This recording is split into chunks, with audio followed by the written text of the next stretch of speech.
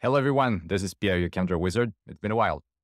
In this short video, we are going to see how to draw complex large molecules like the one on the screen under 1 minute with hotkeys, and then we'll go over how to actually do this step by step. First, what's this molecule? This molecule is a targeted protein degrader, something developed by Novartis earlier this year. Coming from this website, why did I pick it up? Because it's big, because it's complicated to draw if you're not using hotkeys. And by the way, this is coming from drughunter.com. Drug Hunter is a super cool website if you want to stay up to date with everything going on in drug discovery. So also worth checking out. Before we start, what you're going to see on this part of the screen is what I am typing on my keyboard. It's a little widget, so you're going to be able to see what I am doing. Okay, let's do the finished product first. I'm going to start here. It doesn't matter where I start. The principle is that I am going to be able to simply can't do two things at the same time, but that's okay. I'm going to be able to draw complex molecules like this one, right? Nope, delete, and not doing too bad this time. So I'm just moving around the molecule with the keys on my keyboard, and then we should be almost done, and then I'll explain in a little bit more detail. There you go. So that should be about 1 minute. That looked a little bit complicated, but we're going to see again from the start how to get to that. All right. So first, a little word of how things work. Before we start, the hotkeys that I'm going to use. So I'm on version 22 of ChemDraw. When you start ChemDraw for the first time, you're going to be presented with a cheat sheet like this one. It tells you if you mouse over or if you have the hotspot over an atom and then you press this key on your keyboard, you will get the corresponding functional group or atom label that's shown in red, and then the same for a bond. If I press X while I'm not mousing over the canvas, I'm going to select the CC bond tool. The CC bond tool, if you mouse over, will tell you X, or you press 1 or 0 over the atom. And that's how the hotspot works. So you insert a bond, and then the hotspot is this little thing, square on the bond, or the little circle on the atom with the green dot. The green dot tells you where the bond is inserted when you press 1. So if you press 1, it goes towards the green dot. If you press 0, it goes away from the green dot. In other words, 1 extends the chain, whereas 0 closes. That's the basics for 1 and 0 and extending carbon chains. One reflex that you're going to have to fight at the beginning, if you're not familiar with that, is to stay over the molecule with the mouse cursor. Because if you do, and then you keep on pressing 1, you're going to end up with something like this, which looks nice, but not very chemically accurate. And the bottom line is that the mouse cursor takes precedence over the hotspot. So you want to insert a bond, maybe touch it simply. You take a selection tool and then you touch the molecule, and that's it. You move away. That's all you need to do. Okay. So from there, we're going to do 1. We're going to extend the chain. I'm on the right-hand side of the molecule.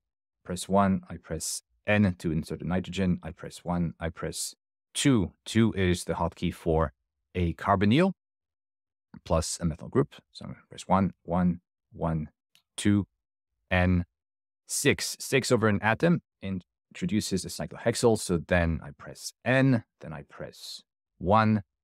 And then to insert a benzene ring, a phenyl ring, it's either A or 3. So I can press A or 3. That's redundant. A on atom is at a benzene ring. A on a bond is going to fuse a benzene ring to that bond. Okay.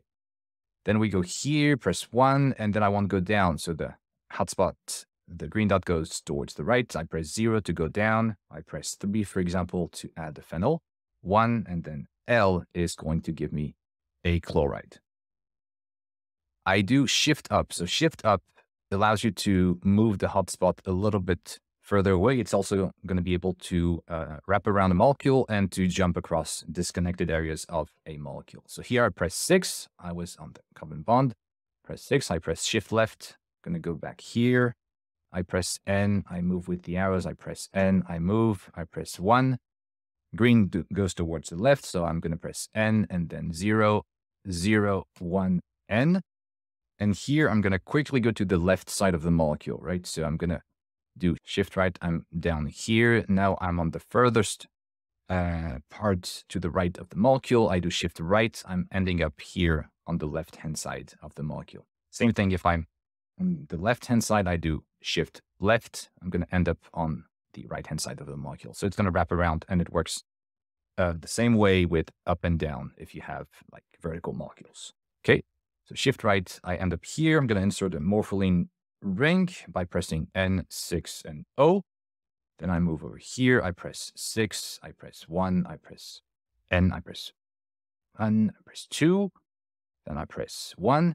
Then I press N. And then I press 7. 7 over an atom is the hotkey for a cyclopentyl. You press 2 over a bond to make it a double. 2 over a bond here. And here I can press directly 7 to add a cyclopentyl plus a CC bond because you can't fuse a cyclopentyl on that carbon. So I'm here, I press 2, I press N, and then I'm over the bond. I press A to fuse a benzene ring. I move with the arrows on the keyboard. I press A, I move, I press 1, I press F to insert a fluorine. I do shift right to jump here, go down. I do 1, N, 1, 2, N. And U is the hotkey for a cyclobutyl. So I do this, and then I'm going to do V to insert a cyclopropyl. I could also do Ctrl Z and press 9. 9 is a gem dimethyl with a certain angle orientation. It's a little trick. I'm going to insert the V, and then I'm going to press O, and then just delete that. So I'm here, and then 1, 1, and then 9. There you go. So that's step by step in detail, and then Control F. Now let's make this look a little prettier. The different parts of the targeted protein degrader. So we're going to select this part of the molecule and then insert a light yellow and then highlight colors in a stronger yellow to make it look nice. Then we're going to do the same thing here. Ring fills. Ring fills are going to fill with color all the closed carbocycles you have within your selection. And then you can use maybe this one or this green if you want. This one look better.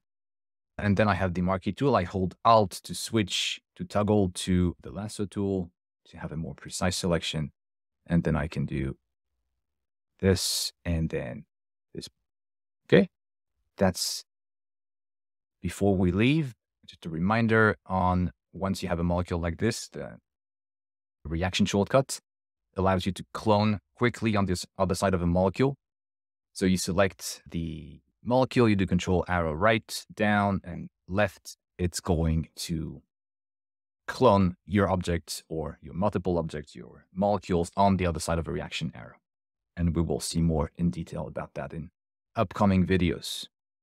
That's about it for this video. Hope it has been helpful. We're going to start again a little series on how to draw complex molecules or anything like 3D related.